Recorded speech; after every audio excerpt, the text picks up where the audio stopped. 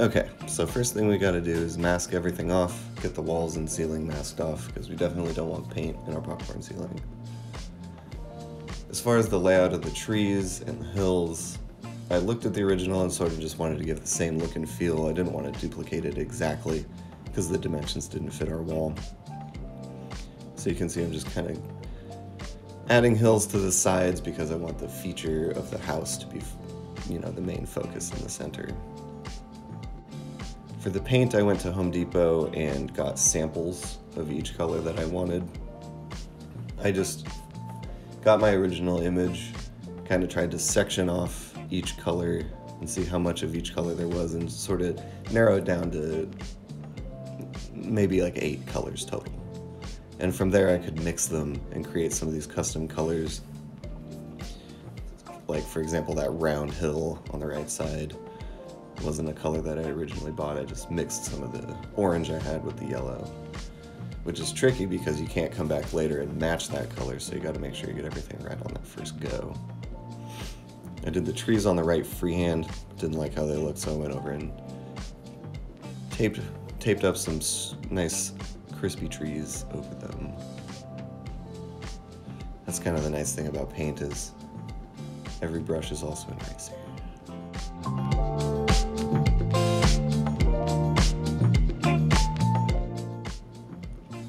So one of the other things I like to do is when I'm making these bigger trees, using the leftover paint to go through and add some details and matching colors and not waste those big amounts of paint. Since I was fairly limited, since I'm just using sample sizes here, each one's like a half quart or something like that.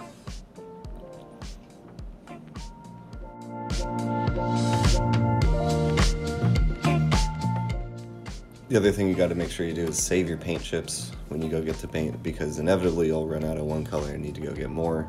And if you don't remember which shade of orange or sherbet or whatever you got, you're gonna have a hard time matching it.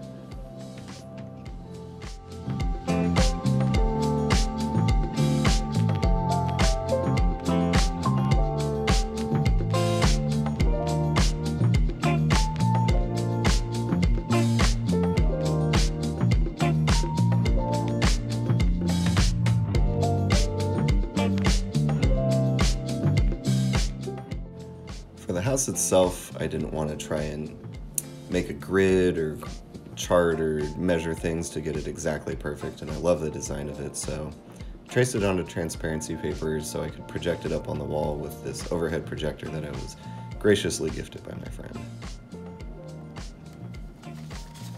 And here I'm showing, here's our image, here's our overlay, here's the line work essentially.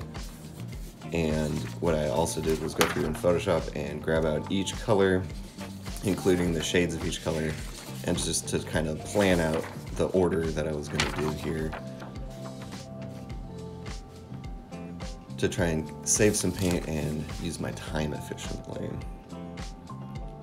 So once we got the house sized up and projected on the wall in the right proportions I liked, it was time to get started.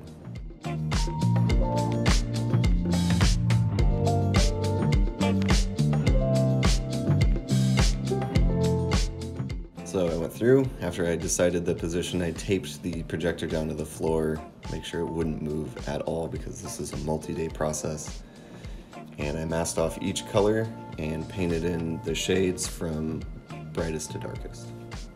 Or most saturation to most color tint, I guess, if that makes sense.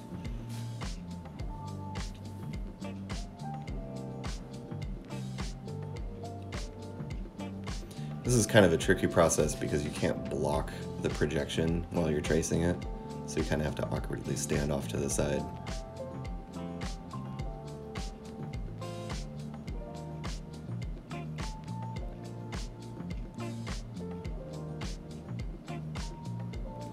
Then I turned off the projector to just make sure that I had nice consistency of paint application, nice good edges, etc., etc.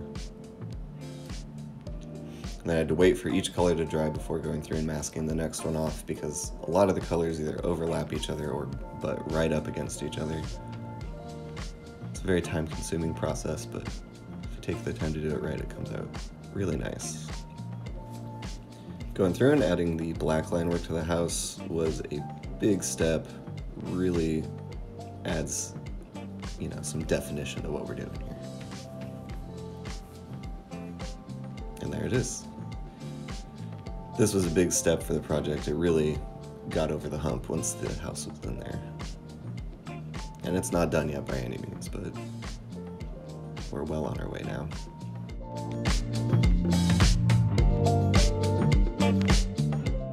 So for this little road going in, I tried to duplicate the original drawing, got a little over heavy-handed with it and made it a little wider than I expected, but we're gonna block it with some posts later. It's okay. Everything's fixable. Going through adding our walls and posts, I did the bricks on the wall freehand. Later I came up with a solution to doing straight lines freehand, which we'll see. Getting that curb in there, making sure that the curb wasn't the exact same colors that any other things in the drawing was tricky because I was running out of colors at this point.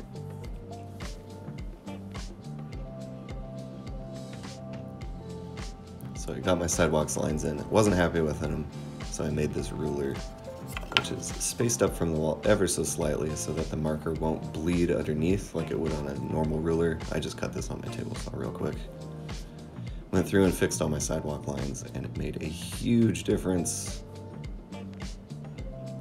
The original lines were pretty straight, but now they are dead straight.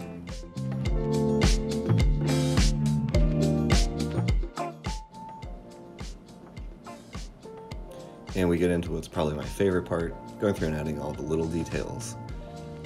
I didn't follow a plan for any of these, I just tried to space them evenly while still communicating that there were leaves there. Didn't want to overdo it. What I like a lot about the original image is that there's a lot going on, but it doesn't feel messy or overly busy.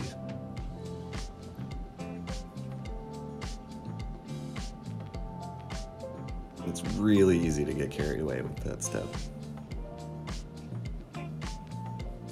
Adding my light post. Wasn't happy with the masking job I did, so I went through with a brush, and that light post got about 15% bigger, but had nice clean edges. Going through and adding the tiles to the roof, the details to the house that are all in this red color I did with a Posca marker paint pen. I was really having fun with it, so I kind of added some more details than were in the original drawing, added some highlights that I enjoyed. It was a lot of fun.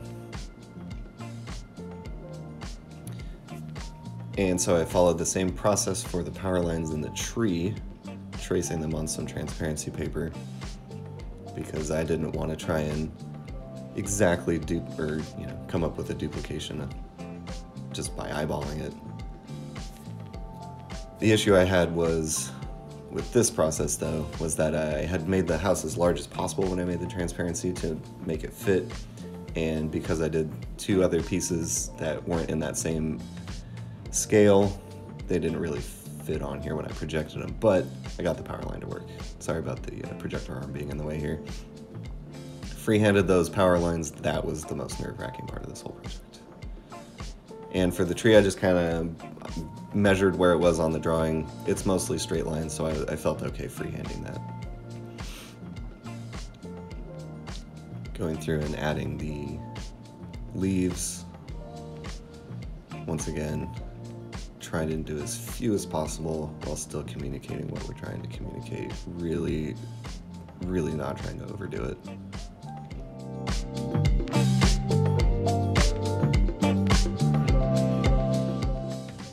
Added a couple more details to the tree with that green Posca marker, and it was done.